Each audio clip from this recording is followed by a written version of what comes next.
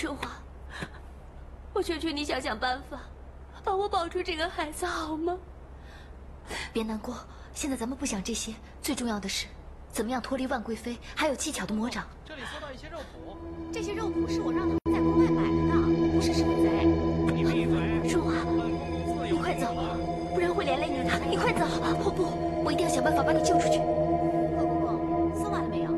他们身上可有其他物品啊？娘娘，没有。你听我的，也许这样可以掩人耳目。没有。哎呀，什么东西？林长一，又有什么事儿啊，何公公？把你的物品拿走。日后贵妃娘娘提拔了我一定会跟你这个老奴才算账的。何公公，有劳你了。嗯。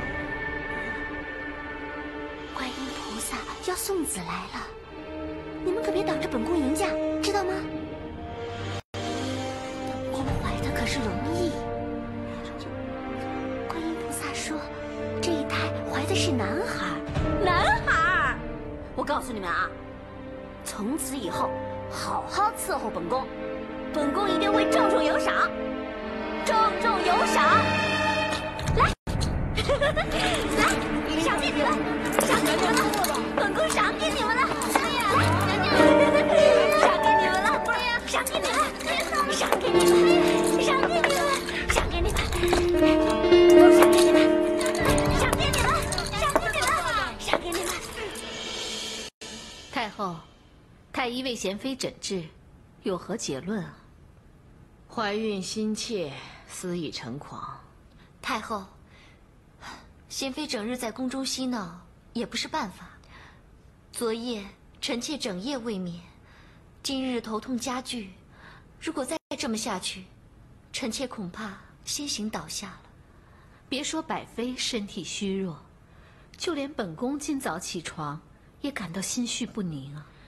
太后，如果再这么闹下去的话，恐怕还会影响皇上休息，请太后圣裁。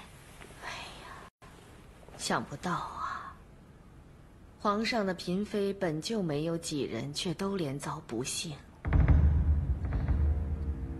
李上宫，你有何良策，帮哀家解此困局？贤妃病情如此严重，不如把她迁往行宫暂住，让她好好养病，也不打扰后宫。康复之后再做打算。好啊，这也是暂缓之计。太后，把贤妃迁往行宫，既远离京城，也不方便照顾，倒不如把贤妃关进冷宫，既有人看管，也不需要劳师动众。万妃言之有理呀。太后，冷宫是囚禁后妃的囚牢，贤妃虽然犯病，但她从未有过。如果把她打进冷宫，似乎不太合理。哎呀，也是啊。李上宫，本宫听说无恒殿是给年老有病的宫女做终老养病之地，那儿离皇上、太后的宫室甚远。倒不如先把贤妃迁至该处，等日后有所好转，再做定夺。百妃娘娘所言甚是。太后，属下认为无恒殿比起冷宫，是更合适安置贤妃的地方。好，既然如此，那就将贤妃迁去无恒殿吧。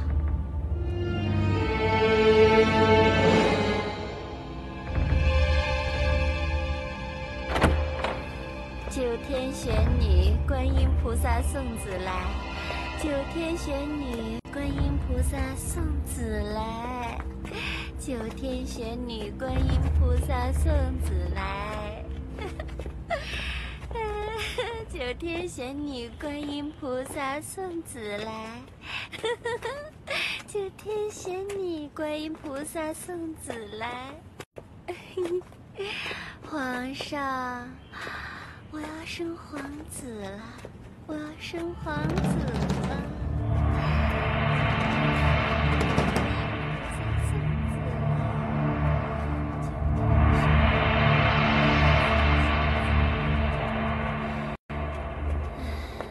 九天玄女观音菩萨送子来，九天玄女观音菩萨送子来。九天玄女观音菩萨送子来。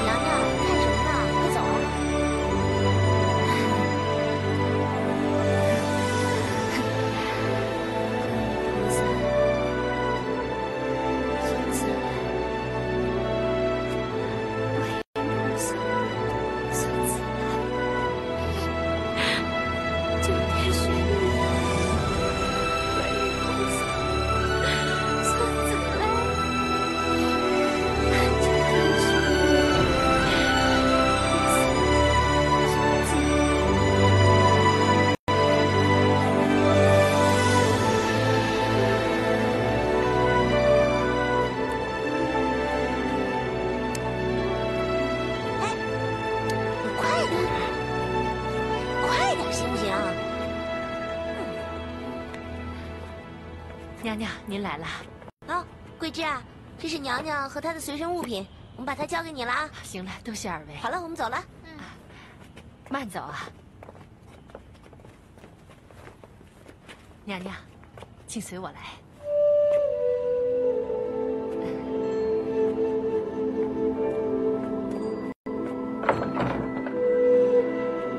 娘娘，春华已经跟奴婢说了娘娘的处境。可我们这儿不比以霞殿，什么都很简陋，也没有什么其他东西可以侍奉您。不过娘娘有什么需要，就尽管跟奴婢说，奴婢会尽力为您张罗的。桂枝姐，谢谢你。您这样称呼奴婢，奴婢会折服的。桂枝姐，一个落难的妃子，还不如落水的狗。你能真心待我，我已经很感激了。以后就不用行主仆大礼了。好了，别想那么多了，您就安心休养吧。奴婢去给娘娘热点饭来。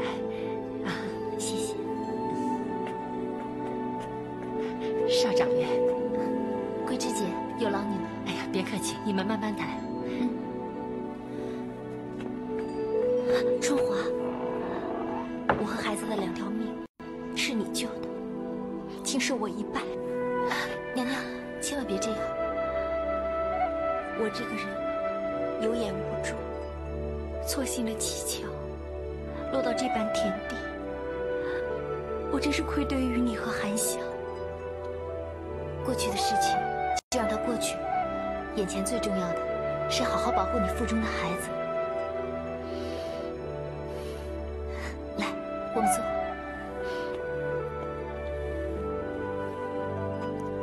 这个地方窄小，要委屈你了。我跟韩香现在也只能做到这样了。你怎么这么说呢？要不是你和韩香，我就是死在以霞殿，也不会有人知道。能有个地方落脚，能够把孩子平平安安的生下来，我已经很感激了。你现在别想这么多，好好照顾自己。有机会跟韩香定会向皇上和太后说明，到时你就可以恢复妃子的身份。经历了一番波折，什么荣华富贵都不重要，现在最重要的就是能够把孩子平平安安的生下来。对，这是最重要的。这里是无痕殿，是个没有人理会的地方，你在这安心休养。范贵妃她是不会来这里找你麻烦的，好好照顾你腹中的孩子吧。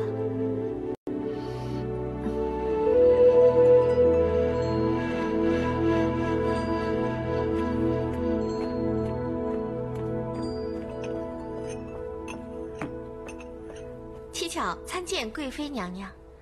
免礼。谢娘娘。回娘娘，七巧亲眼目睹贤妃已被押往无痕殿。无痕殿，无痕殿是白头宫女等死的地方。哼，贤妃此去就难翻身了。七巧啊，你这次的功劳真是不小啊！谢贵妃娘娘赞赏。你为本宫除去心腹大患，你想要什么奖赏？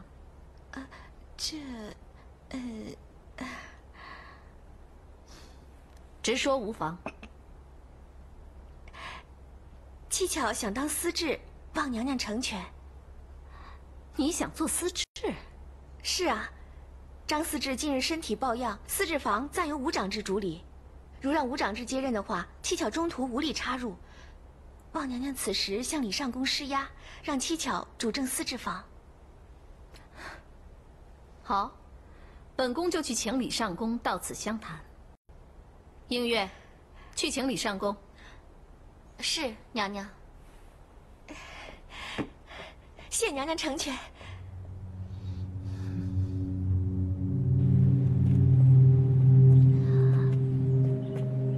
贵妃娘娘为何突然宣召？映月啊，你可知何事？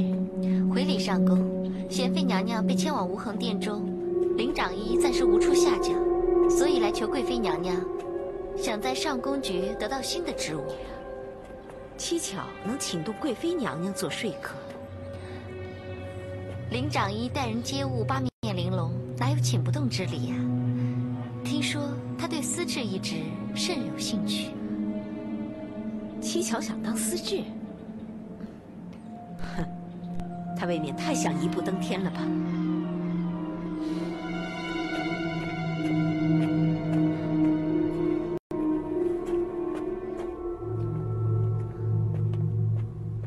娘娘，李上宫带到。属下参见贵妃娘娘。李上宫不必多礼，请坐。多谢贵妃娘娘。不知娘娘宣召属下有何吩咐？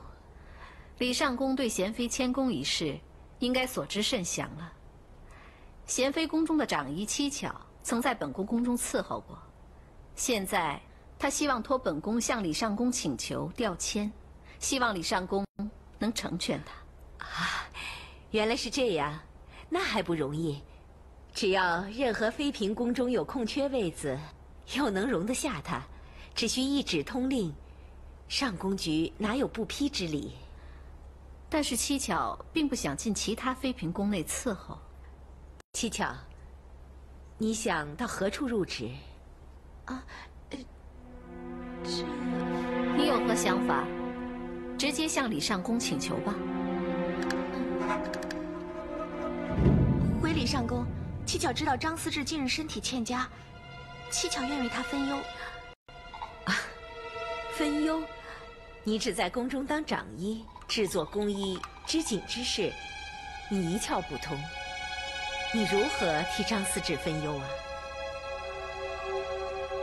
李上宫，你说七巧当司制，他是行还是不行啊？回娘娘，行，不是不行。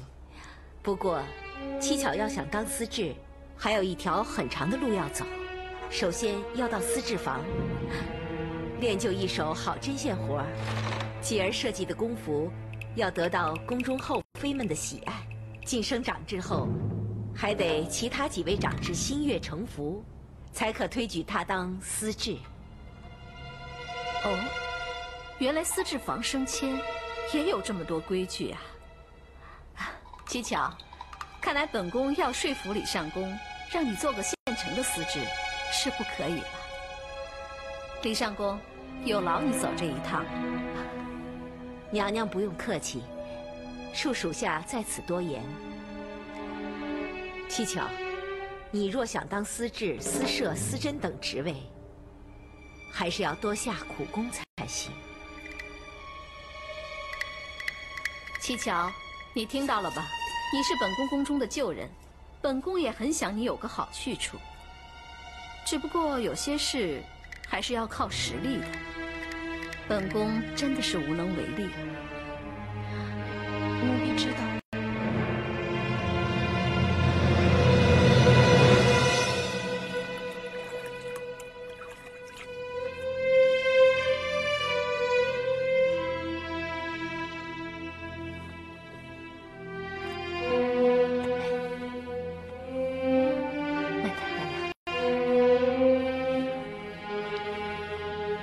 娘娘，您好好休息。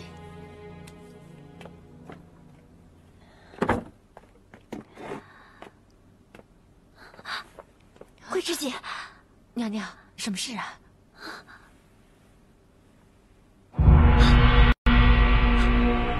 怎么了？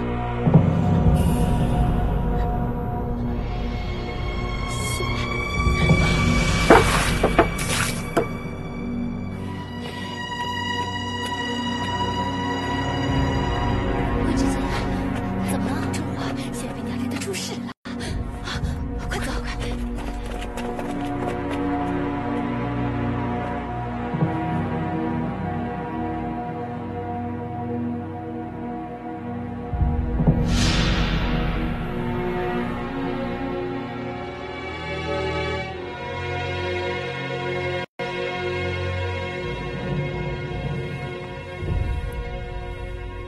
张太医，贤妃娘娘状况怎么样？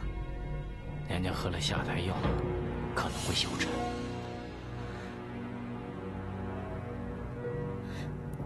张太医，无论如何，你一定要保住皇上的龙脉，还有，也一定要保住娘娘的性命。下官尽力而为吧。往后的7天是最为重要的。娘娘除了服药之外，只能躺在床上静养，不能下地走动。所有的事情必须有人伺候。可是无衡殿中人手并不多，我怕万一耽误，会伤及龙毅啊。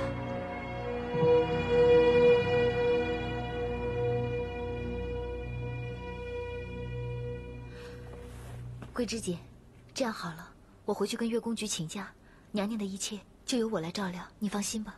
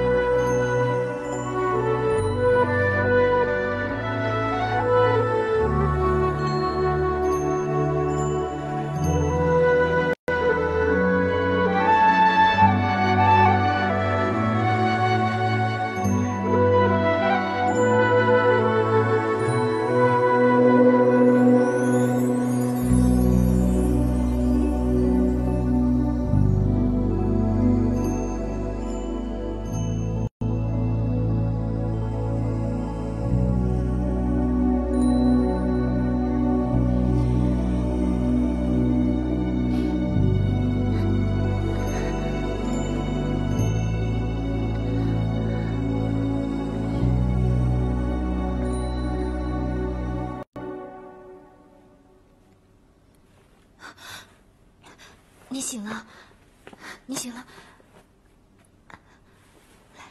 没事吧？没事。张太医来看过你，说你有点小产的征兆。这几天你要好好躺在床上，哪里都别去，安心养胎。对不起，春花，你对我这么好，我还这样对你，对不起。还记得小时候，你在市集拉住那位大婶儿，不让她打我。从那天开始，我已经一生一世把你当成我最好的姐妹了。所以我对你好是应该的。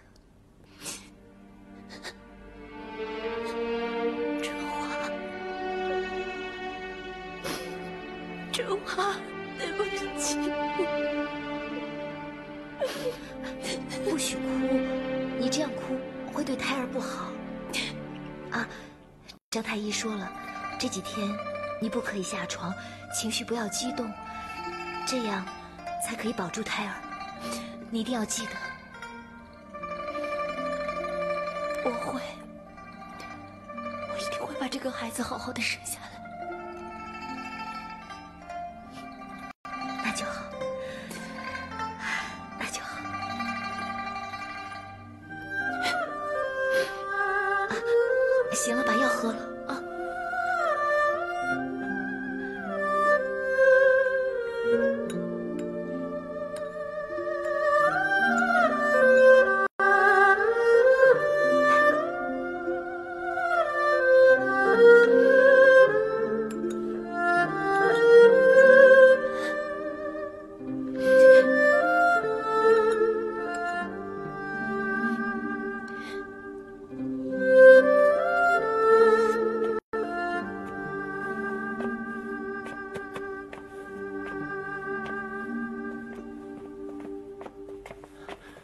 回长宫，末将打听到夫人称病，向月宫局告了假，却不见在住处休息。她这几天都留在无恒殿。知道了。还有，我已回京一事，先不要让夫人知道。是。长宫，夫人在无恒殿做什么？长宫息怒，末将多罪。夫人逗留在无恒殿一事，千万不可向任何人提起，知道吗？是。退下。是。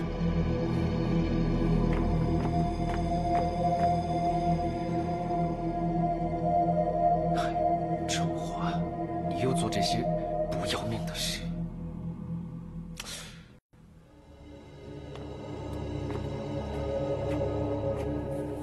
姑姑，我可以进来吗？进来吧。姑姑，是什么风，把你这个宫中红人吹到我这儿来了？哎呀，您就别奚落我了吧。不是吗？在宫中谁有你这个本事？一仆二主。哎呀，姑姑，你真是异想天开，还想一步登天，登上司职之位，和我平起平坐。你进宫才多久啊？你有什么功绩啊？哎呀，姑姑，你完没完呐？怎么？给我丢尽面子，我说你两句都不成？你知道吗？你干的好事，整个上宫局都传得沸沸扬扬。张思志气得病了不说，周思舍、王思善、何思珍都拿话来噎我，说我有个好侄女，20出头便想当司志，我真是羞得想找个地缝钻进去。在宫中，除了你，还能有谁让我如此尴尬？姑姑，我也只是想早点出人头地罢了。也是你教我的，在宫中如果不极力争取的话，很快就会落于人后的。你这叫极力争取，你这叫丢人现眼、忘恩负义。贤妃怎么会落得如此田地？你又怎么会和万贵妃有这样的交情？你真的以为宫中的人心里都不明白？明白又怎样？我做也做了，谁爱说什么就说什么去吧。好啊，你既然那么硬气，你还来找我干什么呀？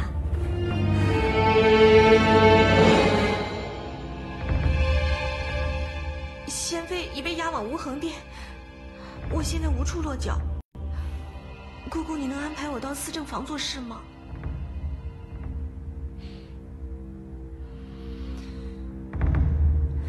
司政房？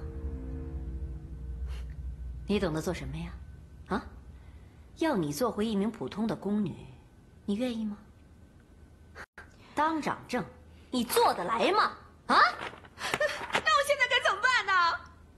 我总不能在宫中像个无主孤魂似的飘来荡去吧？哼，你还发脾气了？你发什么脾气啊？当初你吃2家茶饭的时候，你就没有想到会走到今天这个地步吗？把贤妃拉下马，就等于杀了一只会生金蛋的母鸡。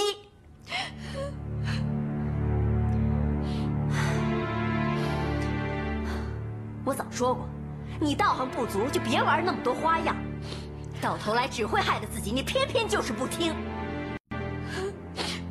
姑姑，我错了，那我现在该怎么办？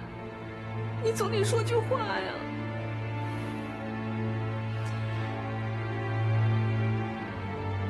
怎么办？现在除了万贵妃，还有谁敢把你收进宫中啊？你对贤妃做的那点好事，其他妃嫔们嘴上不说，但心里可都明白。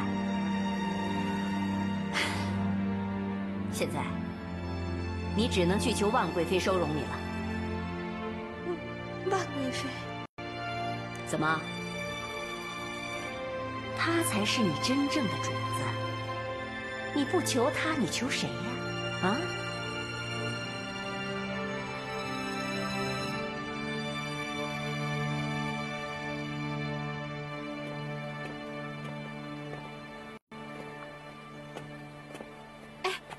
明月，娘娘睡醒了没有？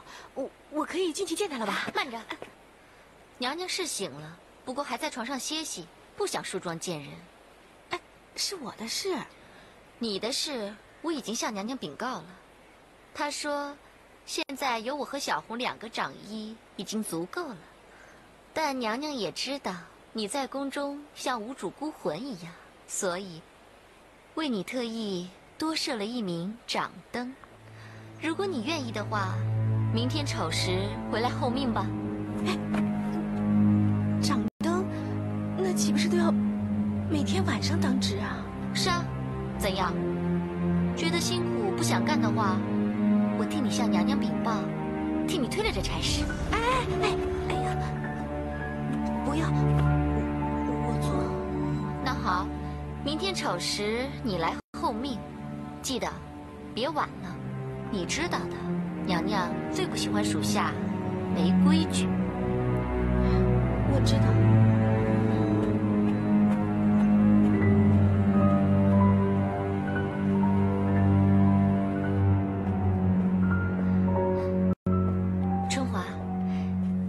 这幅百幅图呢，你替我交给贤妃，希望可以保佑他们母子平安。我先代她谢谢你了。谢什么呀？我虽然无缘生下孩子，但是我希望她可以度过这个难关。我们这些当妃子的，除了做这些，其他的也帮不上什么忙了。虽然你们贵为妃子，但是没有想到，你们的命运比做宫女还要坎坷。这一次啊，幸亏有你为他打点，不然的话，他被人害死在以下殿内都没有人知道。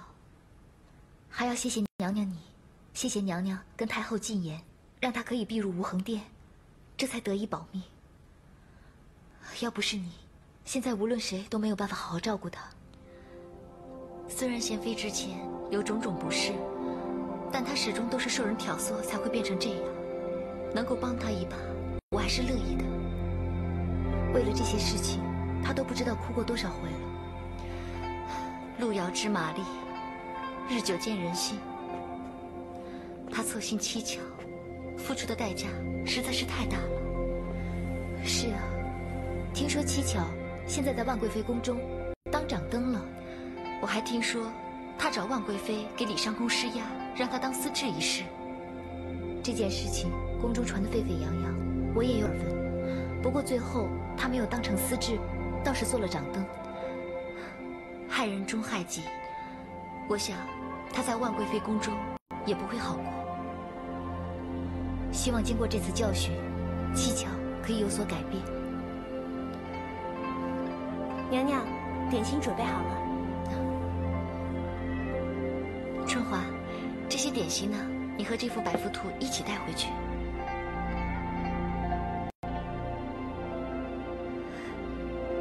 谢谢娘娘。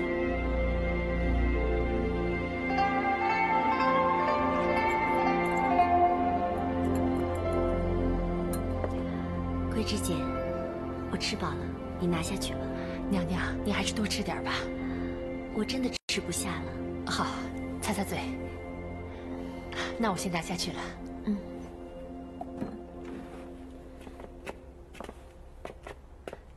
娘娘今天胃口如何？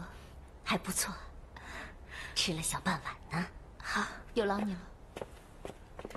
娘娘，春华，看来你气色好多了。还不是有你们照顾。春华，谢谢你这几天这样的照顾我，我实在是过意不去。你别这么说，别说是我们以前的情谊，今天要是换了其他的妃嫔，遇到这样的事情，只要我春华能做的，一定尽力而为。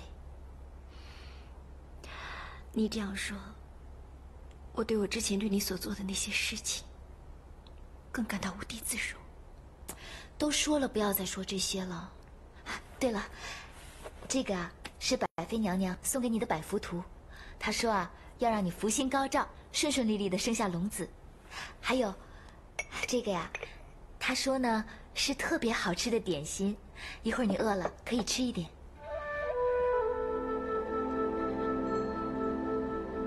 之前我对她冷嘲热讽，处处相逼，她还对我这么好。韩香一向与世无争，她不会把这些事情放在心上的。实在是太过分了。你要是有机会见到她，替我赔个不是。有什么好赔不是的？其实我们都知道，你是听信七巧的谗言才变成了这样。那好，你真想赔不是，就好好的把孩子生下来，到时候等皇上跟太后把你接回宫里，你呀一定要当着他的面跟他说谢谢。我会有那么一天吗？当然有。你这个娃呀，被万贵妃逼着喝了这么多打胎药，他都好好的，一定是个大福大气大贵的好娃，你可要好好的珍惜啊。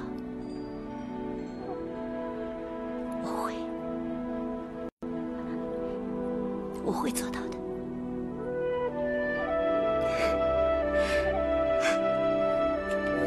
你看，要不然这样，这个百福图啊，我就帮你挂在这儿，以后每天早上起来，你都会看到它，这样你就会有个好心情。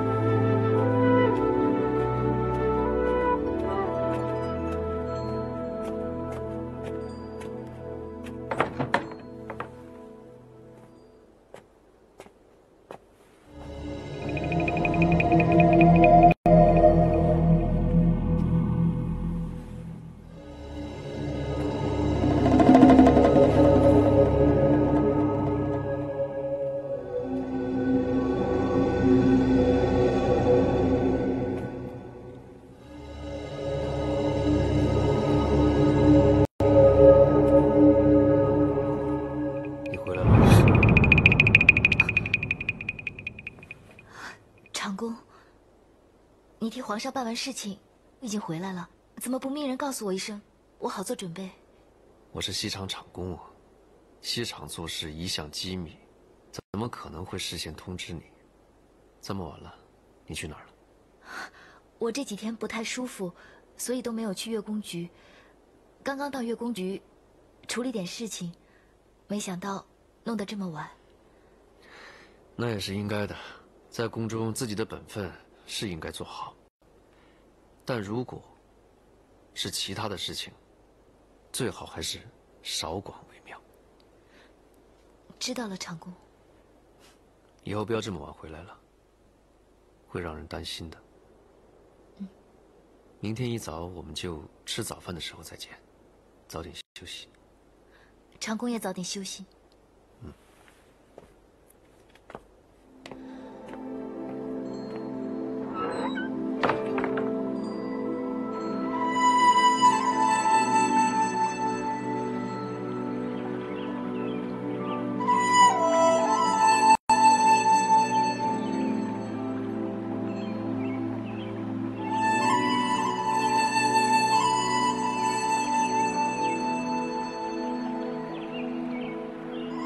相信长公也是一个惜才爱才之人，请放杨月宫一条生路。要是长公不嫌弃，春华愿意一辈子当长公的对视。春华，不要！春华是宫里的女人，留在宫中是必然的。能有像长公这样位高权重的人当对视，是宫女的荣幸和福气。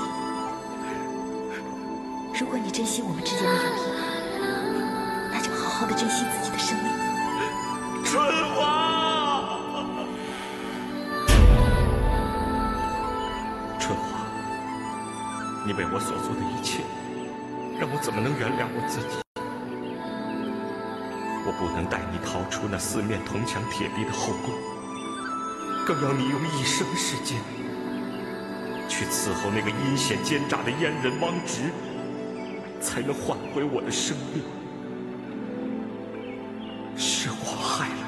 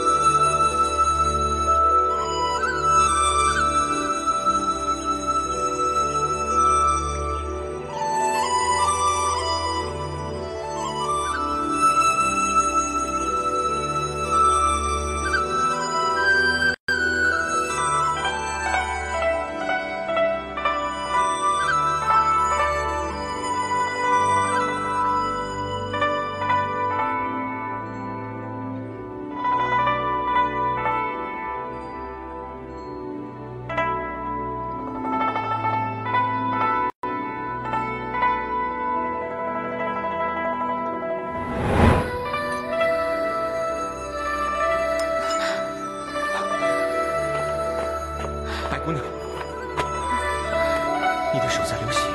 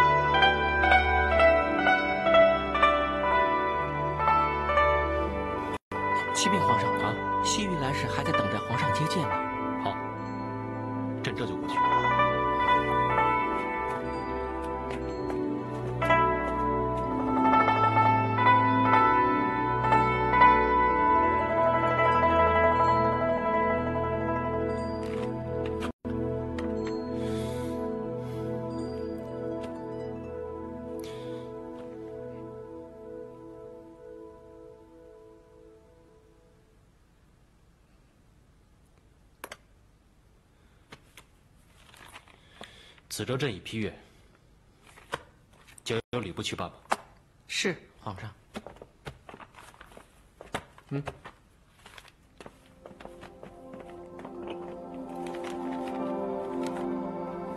皇上，先喝杯茶，休息一下。好。皇上，那今天晚上您驾幸何处呢？朕今天就去同心殿了。同心殿？可是百胜妃一直有病在身，恐怕不能伺候皇上吧？今天的预言所见，你觉得百胜妃像重病在身吗？再说，朕已经多日不见她了。起驾。是。